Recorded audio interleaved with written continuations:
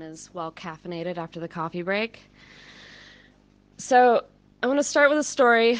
A couple of years ago, I was working at a small startup.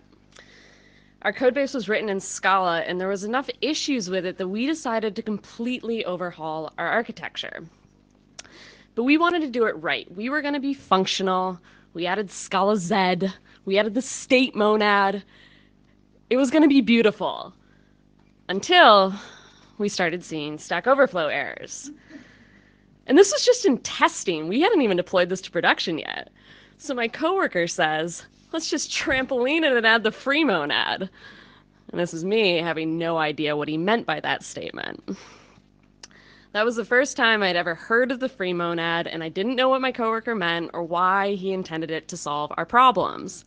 And then a couple of years later, I'm at a different startup in a different Scala code base, and there was one application there that no one wanted to touch. And I looked at the code and I understood why. It was a data application with a really simple purpose, but the code made it look really confusing. And that made small changes take a long time. This might sound familiar to some of you. So I wanted to know if I was justified in being annoyed with this application that was using free monads to abstract this data store. So I decided to figure out what the heck a free monad is so you don't have to. My name is Kelley Robinson. I am a data and infrastructure engineer at a company called ShareThrough in San Francisco. And today I'm going to talk to you about why the free monad isn't free. A couple of things about myself. I am an industry programmer. I have no background in academia. And I think this talk is really interesting for a venue like this because I know that my opinions about the free monad have people that agree with me and people that disagree with me. And there's definitely a mass on each side of the argument. So it's good to have the conversation and get this out there to see what people think. So before I talk to you about why the free monad isn't free, I promised to explain what it is, and we are going to do that using monoids and functors to build up our explanation, to understand what a monad is.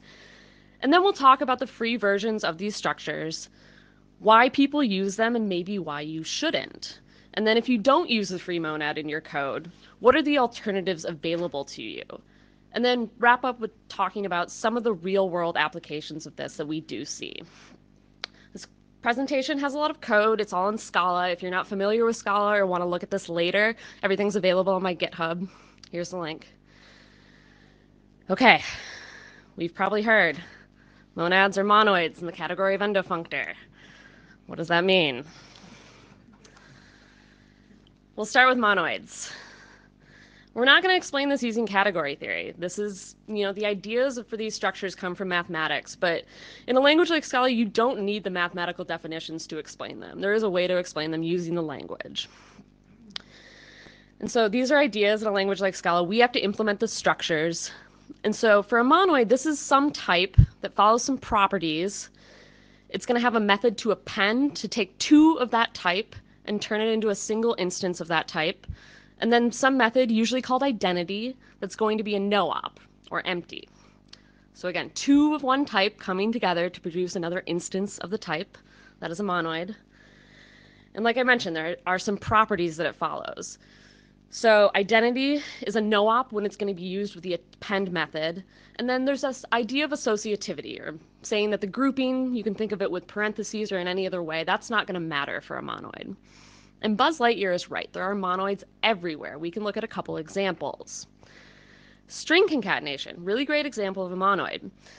For this example, the append method is going to take two strings, put them together, and return another instance of a string. And then the identity method, the empty value here, is going to be the empty string. Another example, integer addition. This is another great example of a monoid. You can take two integers, put them together, and you have another instance of an integer. And the identity value in this case is going to be 0. Okay, quick overview of monoids. Let's move on to functors. A functor is going to be a family of types that is going to apply it has a map method, and the map method will apply some function to everything in that family.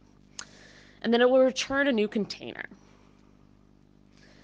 If you want to look at this with pictures, you can think of it as applying function there. The function in this case is multiplying all the values by 2 and then returning the new container with all of the values in the container multiplied by 2. The result is on the right. Like with monoids, functors have some properties that they follow. You have the identity value, which is going to be the no-op function that if used with map is going to not change the input.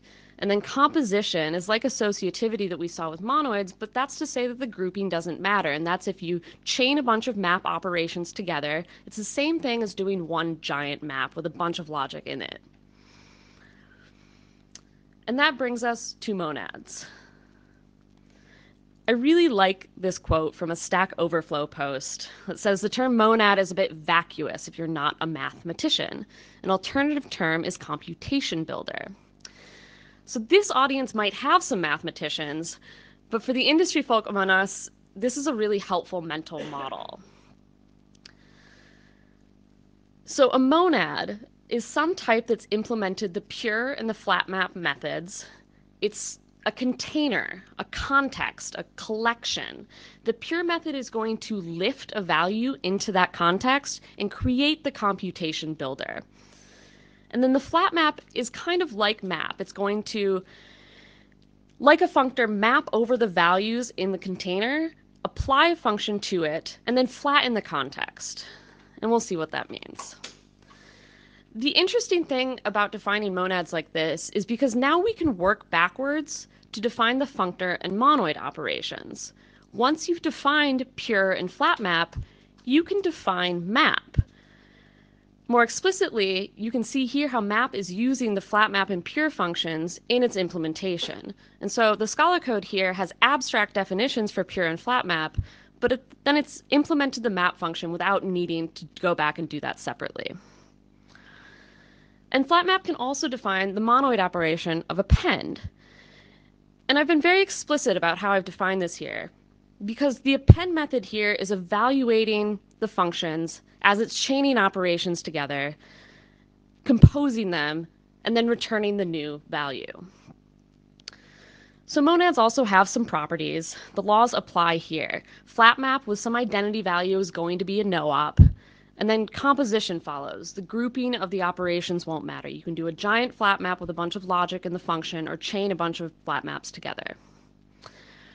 So if we look back at our picture example, for functors, this is what it looked like when we were mapping with a function. But what happens if that function that we're mapping with also creates a new context like we saw here? If you map this, then you're going to be left with some nested triangles. The reason that flat mapping and monads are useful is because it does flatten those contexts. When you flat map over this kind of operation, you're left with a flattened context in a single triangle. And that's why monads are useful. They're useful for composing functions for values in a context. Mapping allows composition. And this type of construct is really useful for managing side effects. Monads make side effects explicit, and we see this everywhere in our programs. You can think of things like lists and futures. And if you go back to the triangle example, we don't want to be left with nested triangles, just like in the returns of your programs, you don't want to be left with nested futures. Okay, now we've defined what those structures mean, we can talk about the free versions. Before we do that, though, what do we mean when we say free? When we say free, we mean free to be interpreted in any way. Free in the sense of unrestricted and not zero cost. Or, for the Richard Stallman fans in the room, free as in freedom, not free as in beer. So there it is already, the free monad isn't free. But in order to build up our understanding, we're going to again start by looking at the free version of monoids. So we'll refresh our definition of monoids. We have an append method and some identity method. And in order for a monoid to be free, we want it to be free from interpretation. And that means there can't be also any lost data during that append step. And that's pretty vague, so we'll look at an example. List concatenation is a good example of a free monoid. In the append step here, we're just shoving the data together. We're not losing anything about the data that we shoved together. And it's also important here that we define this with the generic type A. The contained type in the list could be anything. It could be ints, it could be strings, it could be other complex types. But because it's generic, the only operations that we can do on it are the monoid definitions here, the methods that we've defined. And that keeps it free because we don't know anything else about it, and therefore we can't interpret the data in any special way. Keeps it free from interpretation.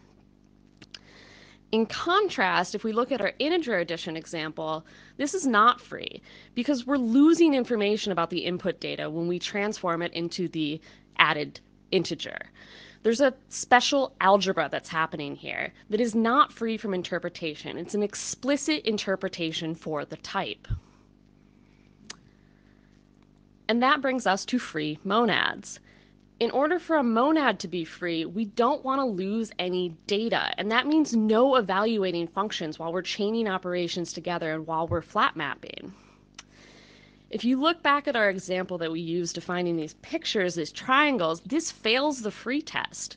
We're evaluating that function and losing data in the result. We don't know what the function was, and we don't know what the input data was in that final result. So how do we do this without losing the data? The important thing is that we have to store the data and the functions as we chain operations together and effectively build up a syntax that we can evaluate at a later point. So I'm going to walk through how we would do this in Scala. We'll start with a trait, we'll call it free. We'll add a class return that's going to be used in our pure function and to indicate that there's no more computation. And then we'll add a class suspend that's going to take some family of types A, and it's going to be used to suspend the computation of that container until we're ready to process it. And then we'll add a class flatmap that's going to take another instance of free and a function from any type A to another instance of free. And this looks a lot like the method signature for flatmap, and that's going to help us out. And finally, we'll add some helper methods on our trait that will be used in the computation and allow us to chain our operations using the Scala syntax. And we're going to use this to build up the types, to store the syntax and the functions. But again, we're not going to evaluate anything when we do this. We just want to store it. So let's look at an example. Let's build a free monad for actions on a to-do list. So here we've defined some syntax for things that you can do to a to-do list. You can create a new task, you can complete a task.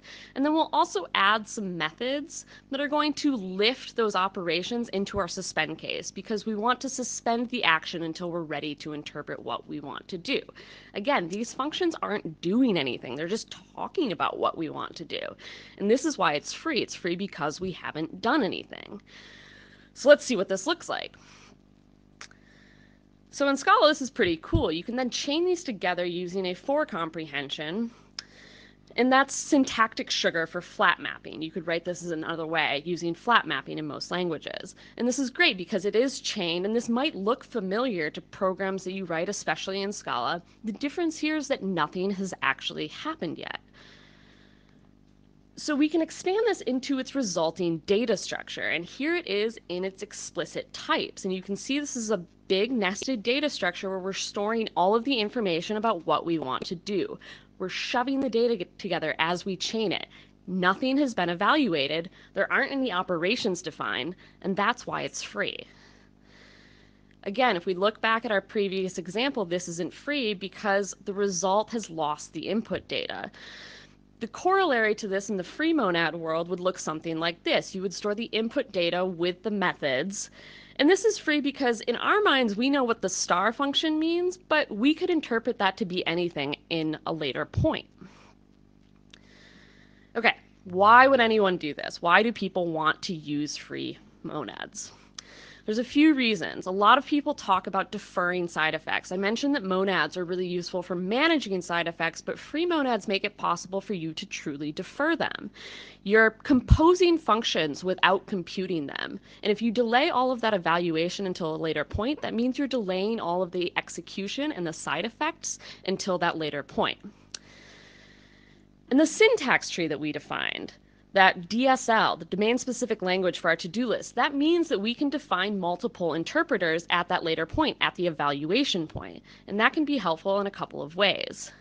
It's like if I write down a list of instructions and hand it to everybody in this room, you're probably going to interpret that a little differently. And we can program those interpretations of the list or the structure that we give you. And then if you imagine something like this, some nested function that's doing a lot of looping, these do something functions could do a lot of things in the course of your programs. But that's just it. In the course of your programs, it's going to look something like this. Every function in the monadic context is going to be added to the stack. So remember my coworker? Let's just trampoline it and add the free monad. When we talk about trampolining, we're talking about expressing all of the control flow, all of the function passing, all of those chained functions, putting them in a loop instead of putting additional functions on the stack. The free monad uses trampolining when it's doing its evaluation, and it exchanges stack for heap. Trampolining and the free monad all come down to exchanging stack for heap. We built up these data structures. That's the putting the data on the heap instead of putting additional function calls on the stack. In the not free version of this world, your result would look something like this. You would have a bunch of functions that would be stacked up, that would be putting all these additional function calls on the stack. And in the free version of this, your result size, your data structure, the heap that you're using would grow and grow with all the information until you're ready to process it. So if we look at the example that we built up, this chain data structure, we built up this list-like syntax, and we have already avoided putting function calls on the stack, and so we want to make sure that we don't let that work go to waste, and so we want to evaluate it using a loop. And so let's talk about what it means to evaluate a free monad. We'll look at the function signature for what this looks like in Scala, and we've written a generic function here for how we would do this. And this is going to take some input, your free monad. It's going to take some transformer that's going to take your free monad input and do the translation, do the evaluation into your output type. And then we also have this implicit condition that the transformed type is also a monad. And that means that we can stop the execution in the chain so that we can use something like flat mapping with the context. The functor transformer is a tricky part here, but it's what allows us to have one generic run function and define those multiple interpreters that I talked about. So again, just wanted to touch on this real quick. You might also hear functor transformers called natural transformations. I think that name doesn't make any sense, and so I wanted to be more explicit about what it does, because it's taking one functor and turning it into another. Okay, this is the function body for the run function. And this is already a lot, so I've intentionally left a lot of it off. But here it is in total, and you can look at some of the important bits. And the points I want to point out are that this is going to use tail recursion, and that's going to do the looping. In a language like Scala, tail recursion optimizes recursive calls and puts them into a loop instead of putting additional functions on the stack. And so that's using the trampolining. And then it's going to pattern match on the return, suspend, and flat map cases in order to evaluate the functions. If we look at what happens in those cases, I wanted to point out what happens when it hits the suspend case, and this is where the transformation happens. This is the interpretation. This is the evaluation. And so we'll look at what some of those interpreters look like, but first, I wanted to point out that we can be even more explicit about how we do this. We can write this using a loop. And if you're someone that's used to functional programming, looping seems scary and really non-idiomatic to some languages, including Scala, but I just wanted to point out that this is doing the same thing. The logic here is the same as it was on the last slide, but we can be explicit about it. We can be explicit about the fact that we're looping and using the trampolining to achieve our goals. So a couple notes about evaluating. We want to apply the transformation on the suspend case, and we want a trampoline for stack safety. That's, again, using the loops. So let's revisit our functor transformers, the things that are going to be doing the interpretation. And we can look at a couple of interpreters that we can define for our to-do list example. So we can define a test interpreter. And I've defined a trivial context here, that id type. And that's going to, our test interpreter here is going to take a mutable map in place of whatever production service you're using, probably a database. And then we can look at the apply method here, what's going to create this interpreter when you instantiate it. And so this is where it gets interesting. This is where that domain-specific language comes in handy. We're going to evaluate our to-do list syntax and perform an action based on what the syntax is. And this is where all of that interpretation is coming into play. This is where you actually define what your program is going to do. And in this test interpreter, we're going to build up the model based on what the action tells us to do. And this is how you would run it. You take your to-do list function, the to-dos there, feed it to the run-free function, and then give it an instance of the interpreter that you want to use. And then we can compare it to our expected map. For something like this, though, this test might be shadowing some business logic. We put some Boolean logic in there, and that might defeat the purpose of testing. So we can define a different type of test interpreter. And so the action test interpreter here is going to start with a list of actions, and this is also going to test the order of actions that we expect. And so here, when we pattern match on the syntax, we're going to append the action to the actions list, and then when we run it, we instead expect a list of actions in the order that they occurred. And the cool thing about this is that your production interpreters are probably going to have side effects. You're probably going to be writing to a database, and that could cause problems for you. So defining multiple interpreters and defining test interpreters like this allows you to test that side-affecting code without using things like mocks. And this is a really common use case for things like the free monads. People love doing this. They think it's much more clean than using something like a testing mock. So we can look at an example of the production interpreter here. I've written it here to transform to a Scala option type that's either some or none. And this doesn't have to be the same return type as it is in the test, and it's probably not going to be. But it is important that that transform type is a monad so that the chained operations will stop if this fails, in this case, if this evaluates to a none. So again, some of the justifications, some of the reasons that people talk about wanting to use the free monads, we really want to defer those side effects. And I don't know of another better way to truly defer side effects than using something like this. And then you can talk about the multiple interpreters. In production, you're probably going to be writing to a database or doing an HTTP request or queuing messages to some service. And then in test, you can suppress all of those actions and instead return the expected actions that you want to see. But the thing about things like the free monad is, as industry software engineers, a lot of people introduce these concepts into their code base simply because they can. It's a neat solution, but I always get nervous when I see neat solutions in industry code because it usually means that there's an easier way. There's this really excellent talk from Jessica Kerr at a Scala conference last year where she talks about scaling intelligence, this idea of blue sky Scala, the meat of our business logic that's somewhere between the green grass, the easy stuff, and outer space, the complicated stuff.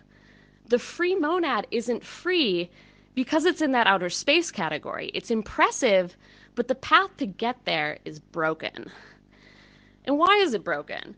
Well, there's points like this, and this is pretty controversial, but this comes from Marius Eriksson, who's one of the architects at Twitter. And this was in response to a discussion about calling a method in a library a mathematical name when the method didn't exactly map to the mathematical definition. And so his response to this is that programming isn't math, and sometimes we hoist vocabulary that confers similar meanings. Some people think that programmers need to be mathematicians or that we can only make those literal translations, but I agree with Marius here. Part of the reason software has been so successful as an industry is because we're really good at adapting and automating ideas.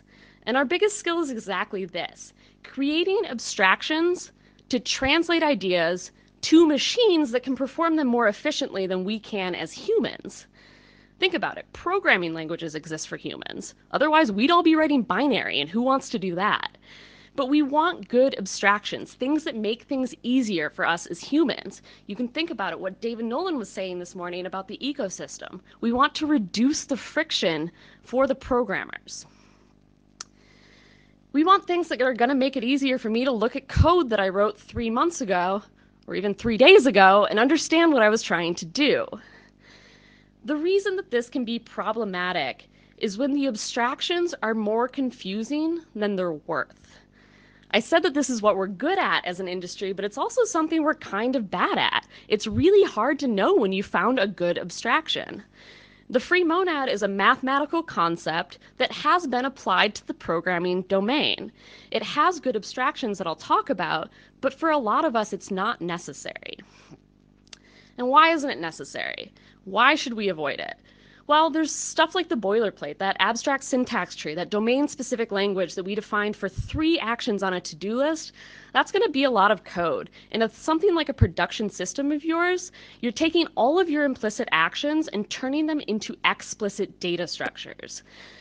And libraries are starting to develop ways around this. They're starting to develop some code generation, I've been told, but then there's still things like the learning curve.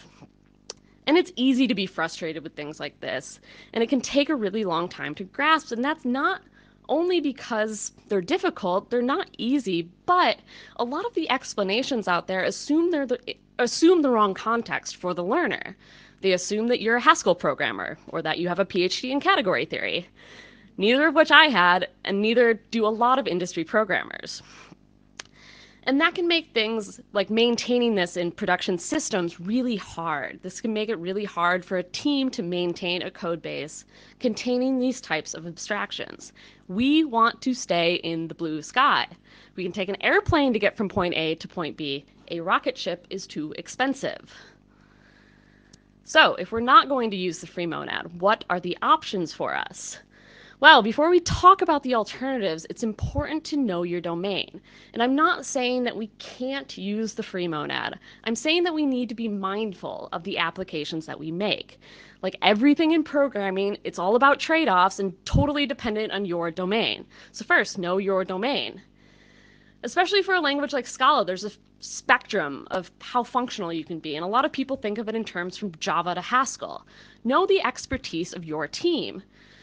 This spectrum is relevant for Scala programmers, but think about the languages that your team is using. Think about the expertise of your team. A lot of my team came from Java, so we're pretty centered on this spectrum. I think we have a really good balance. We make use of the functional style, but we're not too far to the right there. And we're more likely to hire ex-Ruby or ex-Java programmers than we are ex-academics or ex-Haskell programmers. And so that makes it easier for us to stay somewhat centered on that spectrum. But in your domain, think about what your language is good at. Is it opinionated? If it's not, you have to make more decisions about this type of thing. And think about the abstractions you're using. Are they clean? Are they easy to understand for people new to the code base? And if you're writing a greenfield project, a new project from scratch, ask yourself, are your coworkers going to understand this? Do you have the time and the tooling for these abstractions? And is it necessary for your business logic? I think that's a big one that a lot of people don't ask themselves. So now we've talked about understanding your domain. What are the alternatives available for maintaining stack safety? Well, if your programs are more object-driven or imperative, I can definitely suggest using loops. And this is hard if you're highly invested in functional paradigms or if your language doesn't allow it. But keep in mind that looping can be better. In a language like Scala, you think about idiomatic Scala being using maps and that kind of thing, but if you look under the hood of the standard library, it's using all sorts of vars and can build froms. And these are ugly abstractions that are more efficient than using a traditionally functional style to do this. It turns out that looping and mutating state, which are things we shudder at as functional programmers, are more efficient. And so the standard library is this optimization on the common functional style. It's ugly, but it provides a good abstraction to us, and we don't have to think about it. It's a joke for any Scala programmers in the room.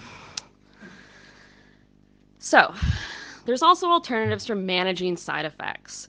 Again, I don't know of good ways to truly defer side effects, but you can definitely manage side effects with other options. You can use other built-in monads.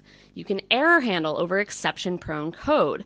And keep in mind, not all side effects are bad. Things like logging are really helpful. I remember Heather Miller saying that at a Strange Loop talk a few years ago. Well, let's look at an example. So this is some code that a guy named Rob Norris wrote an entire library using the free monad called Doobie to abstract away the JDBC using the free monad. And he was saying there's too many problems with code like this. It's not safe. This can throw exceptions, and you can't chain the operations on the result set. And that's all true, but the only way to manage those exceptions isn't using the free monad. Error handling is good, but the functional programming overlords probably aren't going to smite you if you decide to throw this into a try except block. So here's a code example of something I wrote a few months ago. Sure, you can't chain it, but it works and it did the job that we needed it to do. It error handled over a database query so that we can make sure that that code was more safe. If there's an easy way to make something more functional, I'm usually going to take it, but it's all about the trade-offs and you have to keep in mind your domain. Okay, we can wrap up by talking about some of the applications that we see of this stuff. If this is something that you're interested in, you don't have to implement this from scratch. A lot of languages have libraries that have already been created for you, and some languages like Haskell have this built in.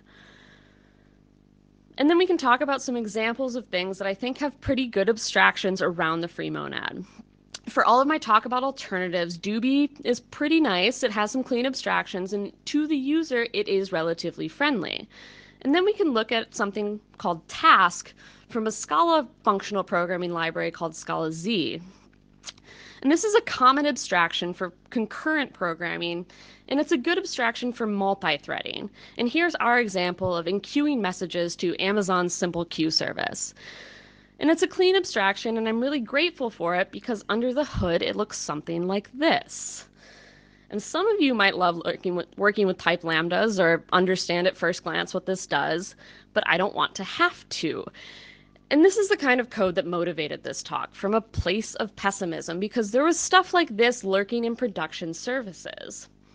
So what happened with my experiences? So at the first company, shortly after that coworker recommended that we introduce the free monad to solve our Stack Overflow errors, he left the company and we never added a free monad. And that was really good in that domain because at the time we were writing an API for a web app. And if we were seeing Stack Overflow errors, that meant we had grossly overcomplicated our business logic. I understand if maybe in your domains you have deeply nested logic and you can't avoid it, but in that circumstance we could. And then there was the data store app that was using the free monad as an abstraction layer. And I've concluded in the months and years since that I first encountered that the problems with that code base are largely unrelated to the fact that it uses the free monad. It was grossly over-engineered, and that is a problem when you start to introduce abstractions like this.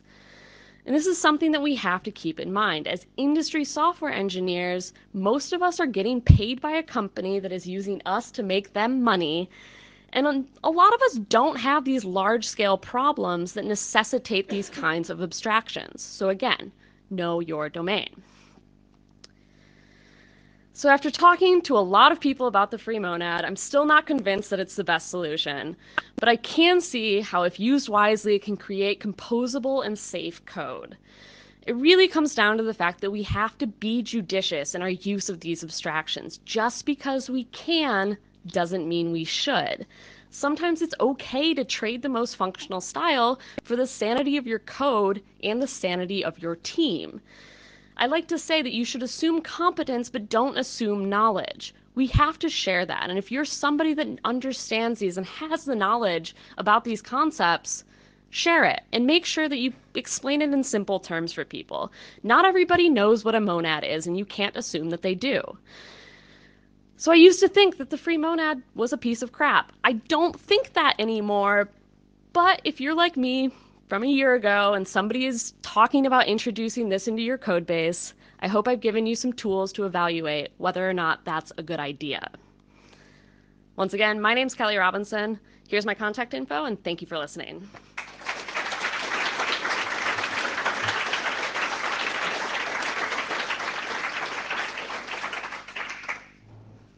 Yeah.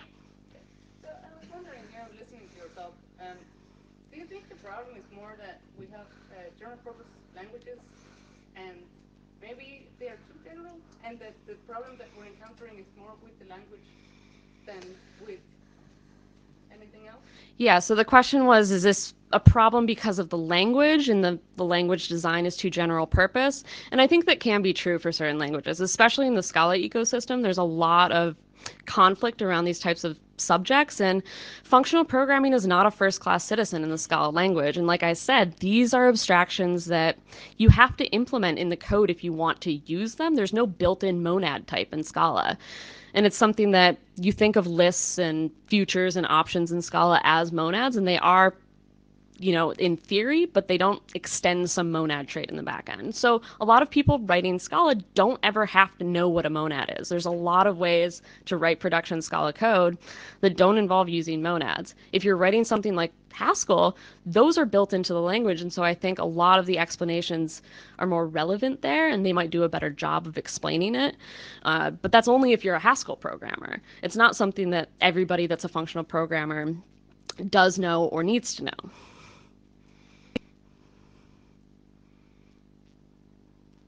Anyone else? Yeah. Maybe it's also the fact that like you said, in some languages, monads are not really built in, but there are some other constructs which inherently are monadic. And maybe just because we try too hard in some languages to express monads in the theoretical representation, instead of trying to do something which would be monadic, it would solve a problem. Because what you're describing here, I don't know, I mostly do JavaScript. I can very much imagine it as some kind of lazy pipeline in JavaScript, which is only based on function, would accomplish something very, very similar. And but it wouldn't involve at all doing something very theoretical. Like, Sure. sure, maybe just some people are trying too hard to push a theoretical representation on something useful. Yeah. So the comment was it's a theoretical representation that is applied in the practical domain. And so in some languages like JavaScript, you have things that are using monadic structure more or less, but you don't have to use those words to describe them. Anyone else? Thank you.